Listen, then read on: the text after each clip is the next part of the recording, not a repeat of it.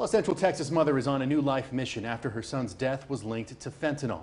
She wants to find out who supplied the deadly drug to her son, and she wants to raise awareness about its dangers. The state's growing fentanyl problem was also the focus for a group of Texas lawmakers today. KXAN's Tahara Rahman reports on possible solutions ahead.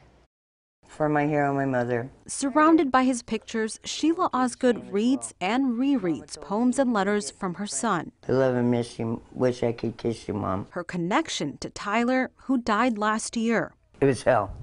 It was the worst day of my life. San Marcos police say his autopsy showed a lethal amount of fentanyl in Tyler's system, along with other drugs. His death was ruled an accidental mixed drug intoxication. You know they're going to make mistakes, and you know they're going to learn from their mistakes, but you never think that they're going to learn 6 feet under. Osgood is convinced her son didn't know he took fentanyl. Syringe exchange services, fentanyl test strips, opioid use screening. Tuesday, members of the Texas Health Committee heard about possible solutions to the growing fentanyl problem. We've got to change course. The Texas Medical Association says many people are getting fake pills to manage pain, and lawmakers need to loosen guidelines so that doctors can more easily prescribe them legitimate opioids. We're trying to save the innocent, the ones that have no idea that they're counterfeit and could kill them, because they would never take it. They're not stupid.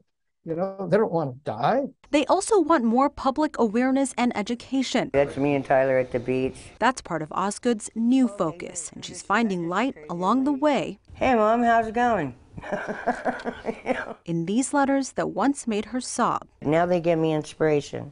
Now they make me happy. Tahira Rahman, KXAN News. The Texas Medical Association also advocates for lawmakers to expand access to naloxone, a drug that can save someone from overdosing on opioids. They also want to make fentanyl testing strips legal. Those can be used to test a drug or substance for any trace of fentanyl, but right now they are considered illegal in Texas.